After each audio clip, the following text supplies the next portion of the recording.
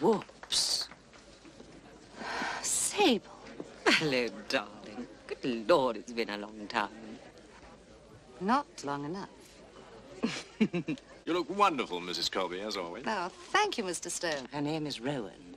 Not anymore. Oh, yes, of course, your poor husband. I see you're grief-stricken. Yes, I understand that you lost your husband, too. Traded you in for your sister, didn't he? And you must be the one who shot him. Well, death is a simpler solution than divorce. Honestly, darling.